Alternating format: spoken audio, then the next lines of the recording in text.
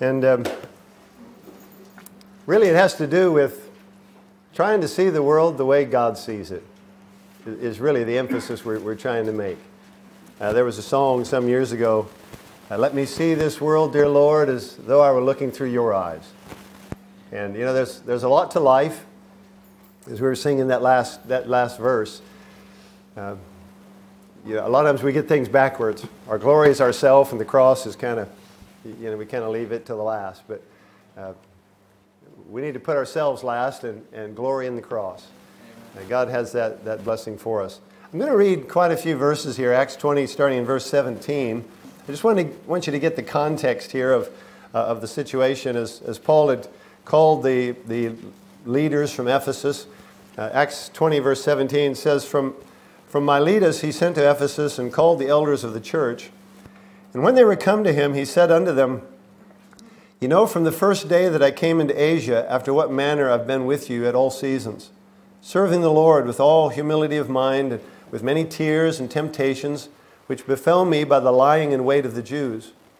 And how I kept back nothing that was profitable unto you, but have showed you and have taught you publicly and from house to house, testifying both to the Jews and also to the Greeks, repentance toward God and faith toward our Lord Jesus Christ.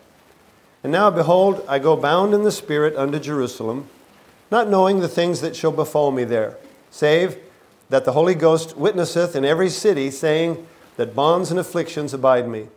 But none of these things move me, neither count I my life dear unto myself, so that I might finish my course with joy and the ministry which I've received of the Lord Jesus, to testify the gospel of the grace of God. I'm just going to stop reading there.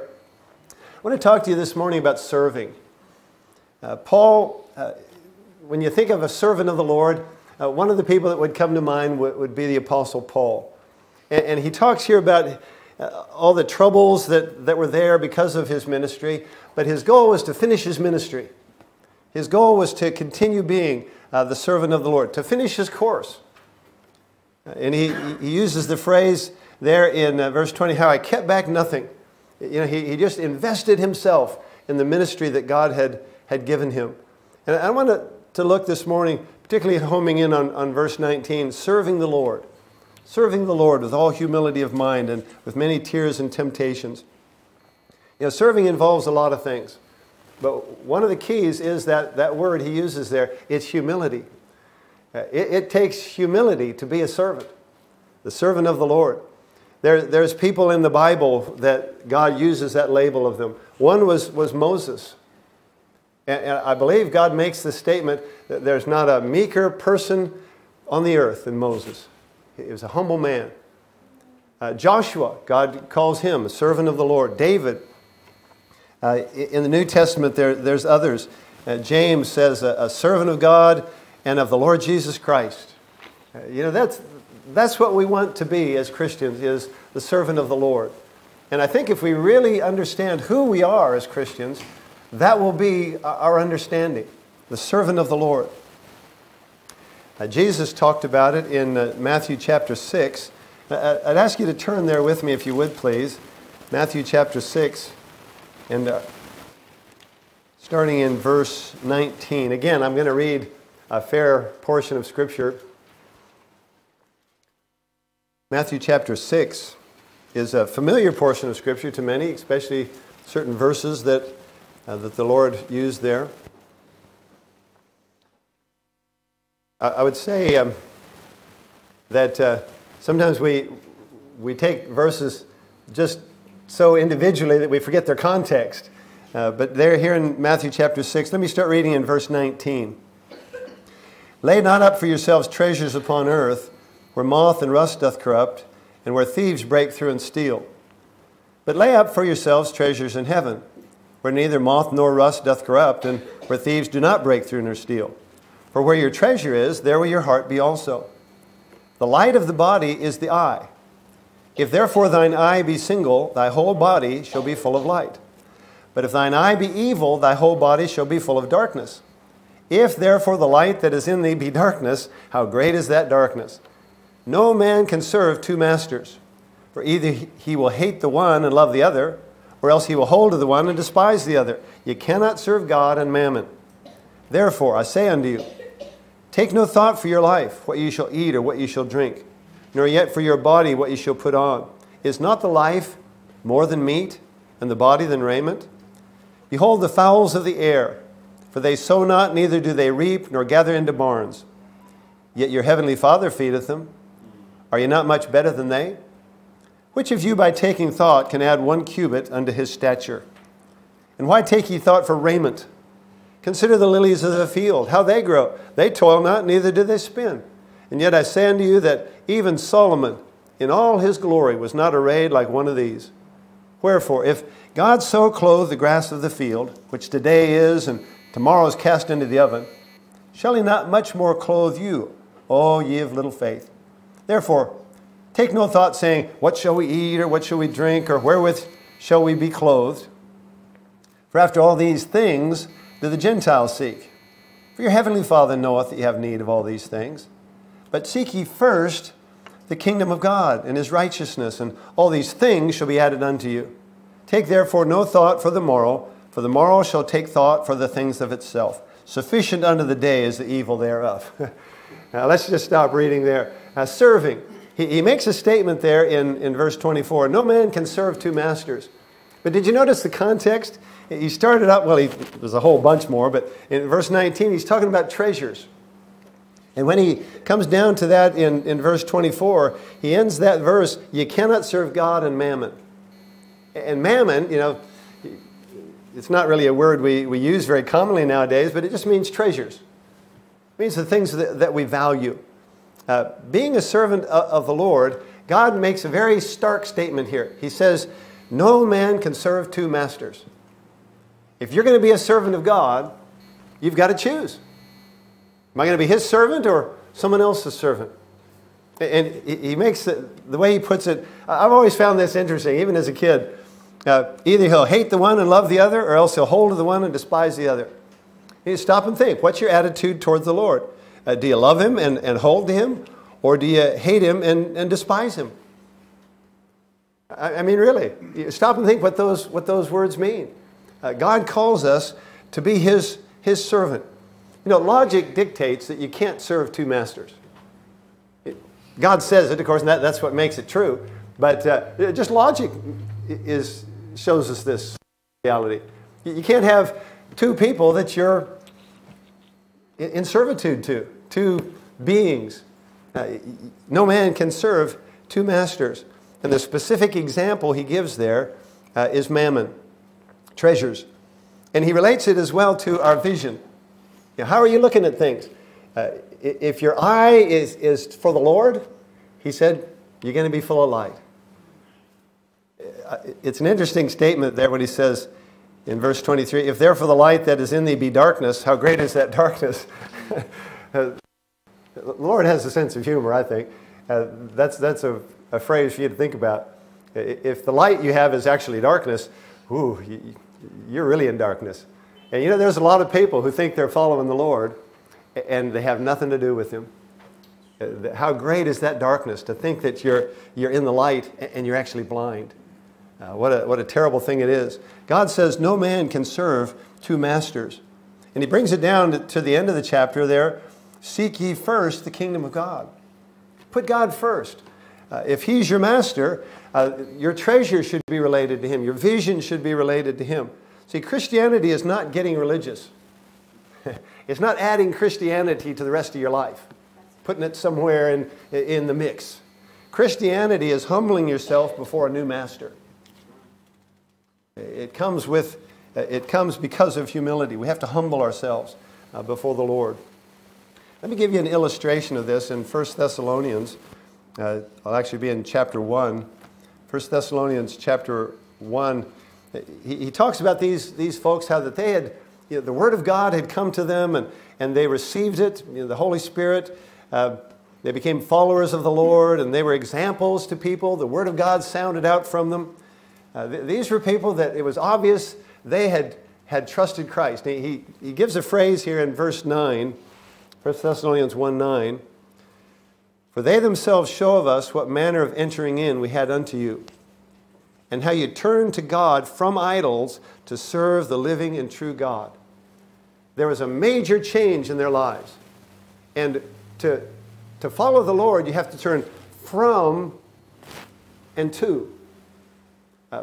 We have to turn from the world. They had to turn from idols. You know, that was what they would have grown up with. That would have been their culture. That would have been their people. They had to turn from that to following the Lord. And the same is true today.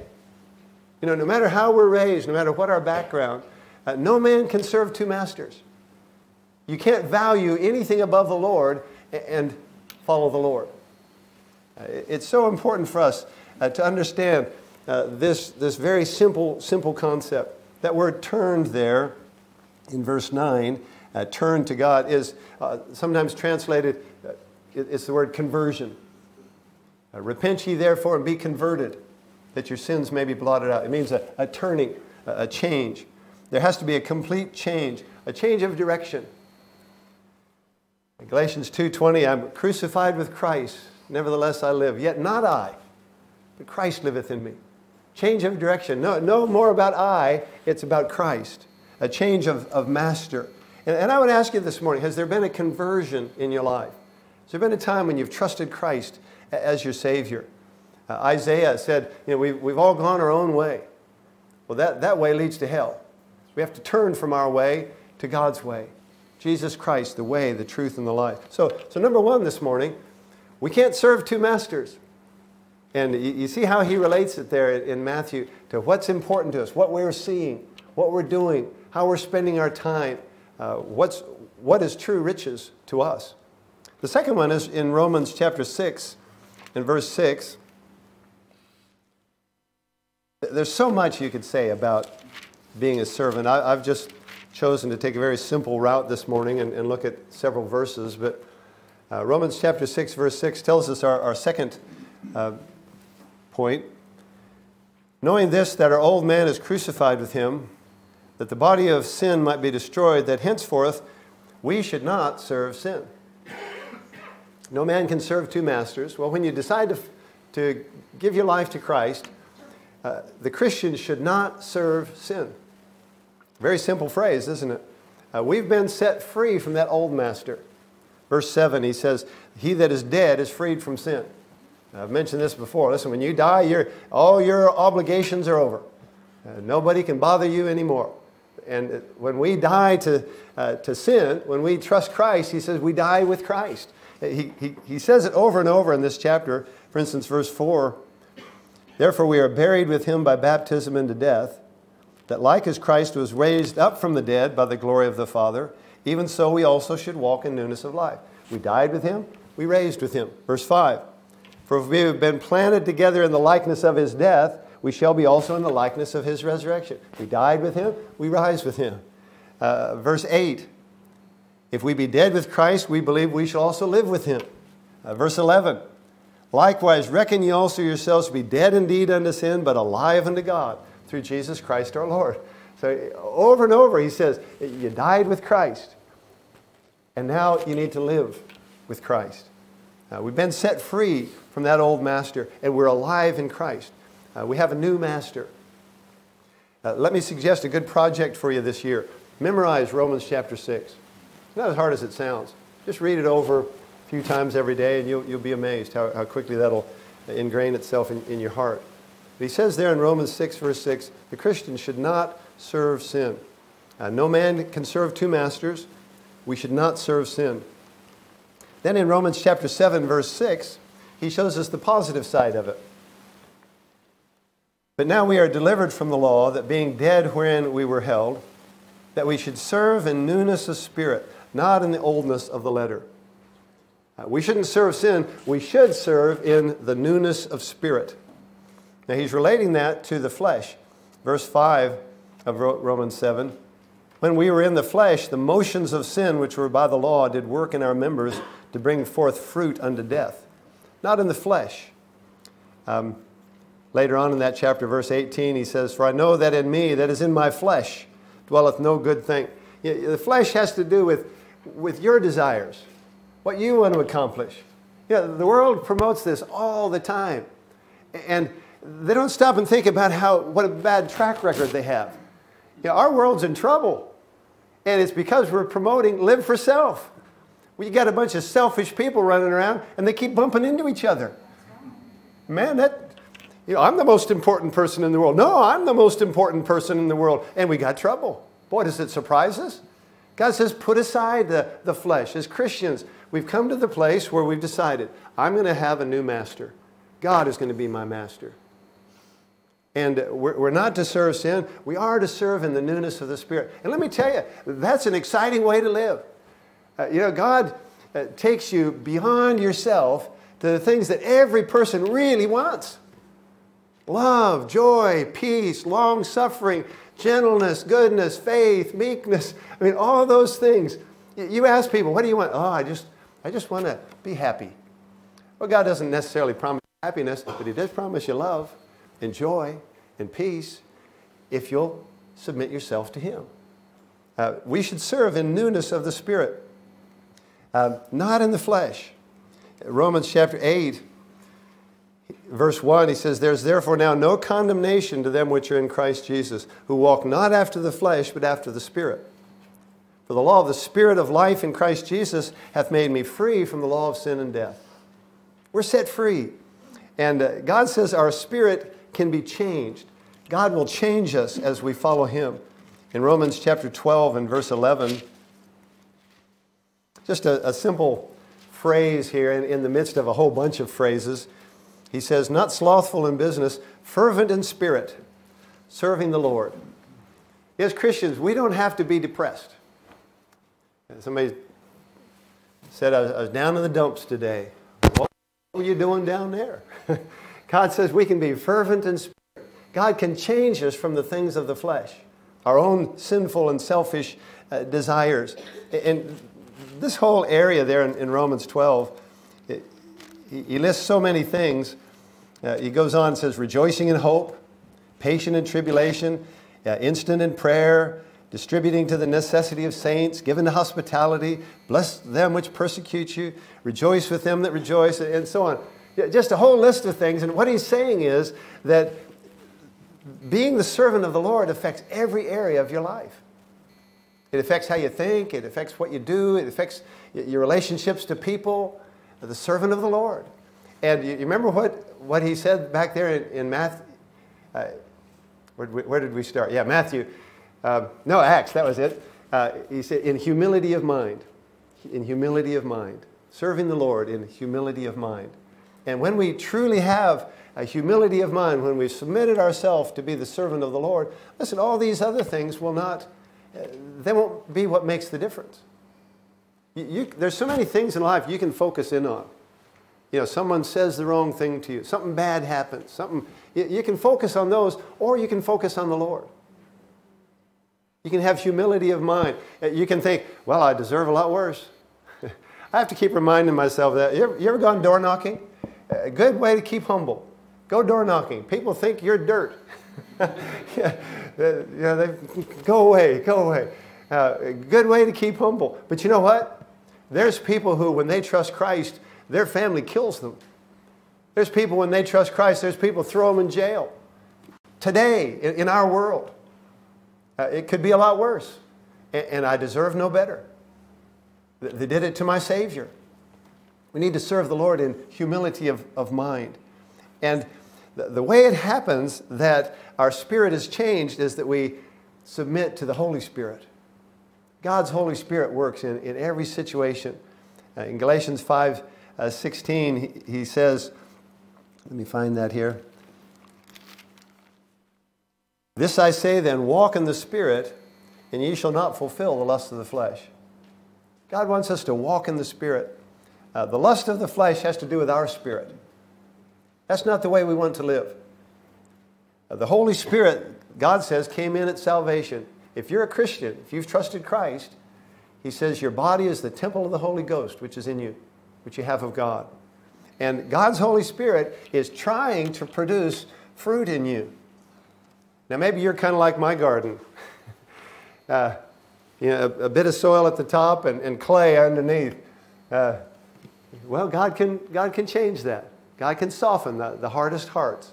God can listen, if a plant can grow in the cracks of our footpaths, God's Holy Spirit can make things grow in our hearts. And we need God's Holy Spirit to reign. We need to serve in newness of spirit. You need to remind yourself of that every day. Listen, don't let your spirit reign. You get up in the morning and think, oh, I feel bad. Well, big deal. Get over it and serve the Lord. Come on, folks. Why should we live there? Why should we go there? That's not the ruler anymore. If you've trusted Christ, He's the ruler. He's the master. Amen. And God can use us in whatever situation we're in. You know, I think of Paul. There's some little verses that'll say like he was in prison 2 years. It's just a little verse. Well, man, if that was about me, I'd have written 3 books about it, you know. And yet he wrote from prison a book about joy, the book of Philippians. You know, he was able to serve the Lord wherever and whenever God was doing, whatever God was doing in his life. The servant of the Lord says yes to his master. This I say then, walk in the Spirit, and you'll not fulfill the lusts of the flesh. He says no to other things. Servant of the Lord, you know, sometimes we have to say no. Galatians 5:17, for the flesh lusteth against the Spirit, and the Spirit against the flesh, and these are contrary the one to the other, so that you cannot do the things that you would. You understand that word contrary? And there's things that are going to want you to do the other thing. God says, this is the way, walk ye in it. And your flesh is going to say, nah, we don't want to go that way. Your friends sometimes, you know, the situation's going to say, no, don't go that way. Follow the Lord. Say yes to the Lord. Say no to these other things that would lead you away from it, to the flesh, to sin, to the world. I'm crucified with Christ. Nevertheless I live. Yet not I, but Christ liveth in me. And the life which I now live in the flesh, I live by the faith of the Son of God who loved me and gave himself for me. What a blessing that we can live for the Lord. No man can serve 2 masters. And he says when we're saved, we should not serve sin. We should serve in newness of spirit. Let me give you one more. It's the one that we sang this morning, 2 Timothy 2:24. Many of you know this because we've sung it so often. The servant of the Lord must not strive, but be gentle unto all men, apt to teach, patient, in meekness instructing those that oppose themselves, if God peradventure will give them repentance to the acknowledging of the truth. And look at verse 26, that they may recover themselves out of the snare of the devil, who are taken captive by him at his will. As Christians, we're able to help people get out of the snare of the devil. Now, the servant of the Lord must not strive. That word strive means to argue and fight. You ever met somebody who, no matter what you said to them, they'd argue with you about it? There's just people like that. They just like a good argument. They like to fight. They think it's the fun thing to do. God says we're not to be like that. We're not to be people who are arguing and fighting. He says we're to be gentle. We're to be teaching. You might say, oh, I'm not a teacher. Listen, we all teach. We all teach by how we live, what we say, and what we do. Having the little kids in the home now, man, I've got to be careful what I say, you know. They got good memory. They remember everything, you know. Teaching. Patient. Meek. Meek means our strength is under control, under God's control. You know, as Christians, it's not about getting our way or having everyone play by our rules. Look at Romans chapter 17, verse 14, verse 17. Romans chapter 14, verse 17. It's a whole chapter there, and the concept is there that we want to be a blessing to others. And Romans 14, 17 says, for the kingdom of God is not meat and drink. It's not just a physical thing, but righteousness and peace and joy in the Holy Ghost. And here's serving. For he that in these things serveth Christ is acceptable to God and approved of men.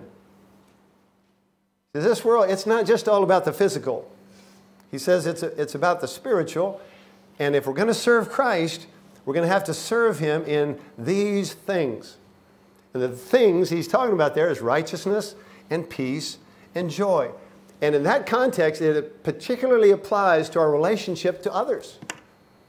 We need to make sure that from our life, we're doing our best to live a righteous life, how it affects others. that we're living a life that will bring peace and joy. In fact, the next verse, verse 19, he says, "Let us therefore follow after the things which make for peace, and things wherewith one may edify another." It's not about us getting our way. It's about us being a servant of the Lord.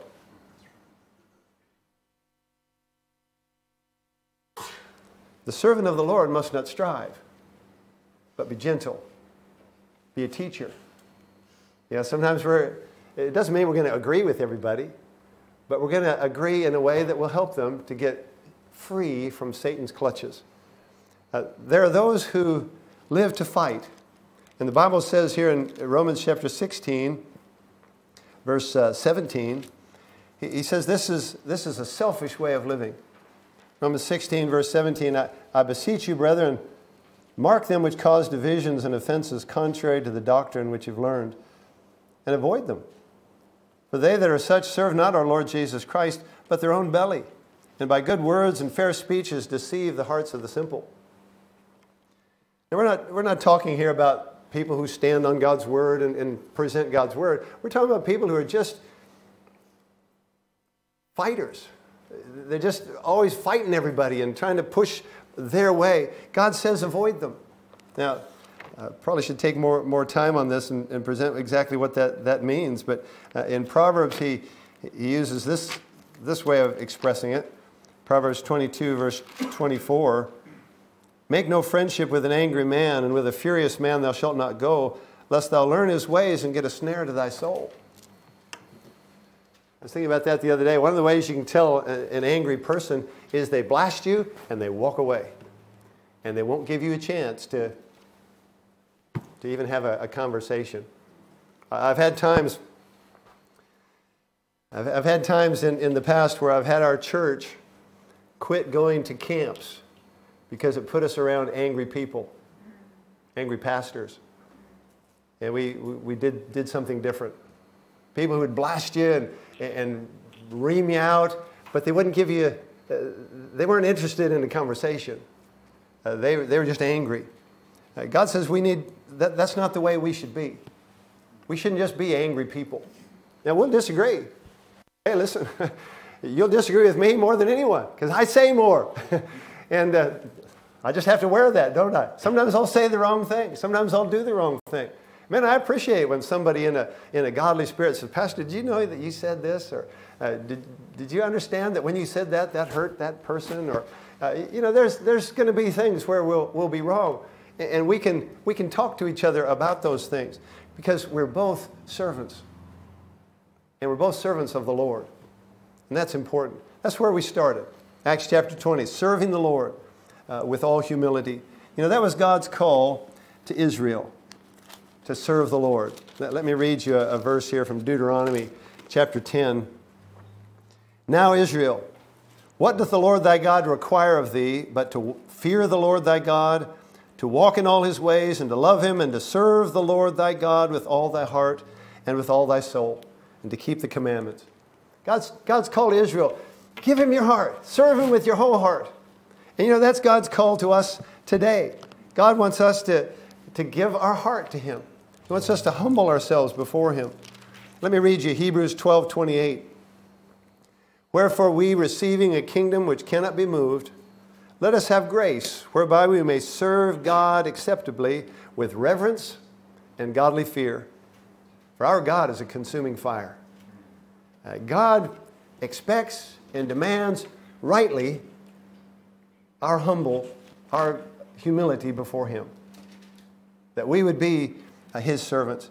He very simply and clearly says, you cannot serve two masters. And the question I would pose to you this morning is, really, who's your master? Who's your master? Secondly, we should not serve in sin. We should not serve sin, I should say. We should serve in newness of spirit. We should have a servant's heart. Not striving, but following righteousness and joy and peace. This morning, I want to encourage you, serve the Lord with all humility of mind. A servant of the Lord. Are you saved? When you stand before God, there's going to be some who have done Christian things.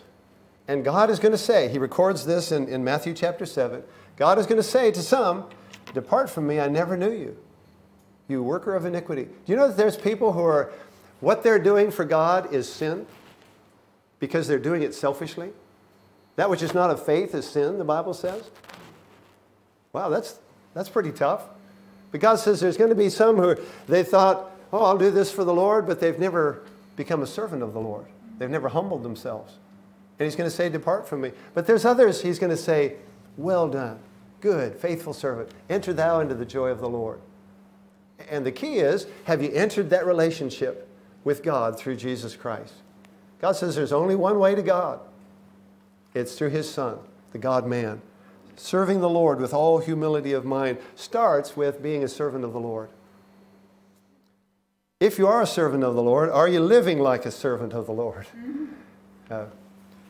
One of the things that's involved with serving, I mentioned a couple of things, I think, when we started. Humility, tears, temptations, that's part of serving. But you know, serving also involves work. It means you do something. Paul talked about his ministry. He talked about his work. And if you're a servant of the Lord, you need to be serving the Lord. Serve the Lord in your home. Serve the Lord in your school. Serve the Lord in your church. God has given us opportunities. Are you living as a servant of the Lord? What I'm praying is that God will help us to have a different view of life than the world has. That we would see things the way God sees it. As we look through the lens of Scripture and the lens of His Son and His Holy Spirit, we want to have Acts 20:20 vision is the point that we're making with that. There's a song we sing, I've decided to follow Jesus. Well, to follow Jesus, you can't keep going your own way. You just put your hand in His and you say, Lord, wherever you lead, I'll go. And what a blessing it is to know He said He'd never leave you or forsake you. And He'll look after you all the way to heaven. This morning, let me encourage you. There's so much more that the Bible says about this. Be a servant of the Lord. Look at some of the lives of people who God calls His servants and see the character that they showed. Moses, Joshua, these different ones, David. And incorporate that into your life. But it starts with becoming a servant. Trusting Jesus Christ as your Savior. Let's go to Him in prayer this morning. Father, thank you so much for your word. Lord, we don't understand everything about this, but Lord, we understand the simple fact that you're the Lord and you have every right to call us to serve you. Lord, help us to humble ourselves and to seek your face and turn from our wicked ways, that we might hear from heaven. And Lord, if there are those this morning that are not saved, I just pray that your Holy Spirit would help them to see that. Help them to trust you. Lord, how much you love them and how you've become the way of salvation. Thank you for that. Help us to live for you, and we pray this in Jesus' name. Amen. We're going to sing that song. It's page 10 in your hymnals.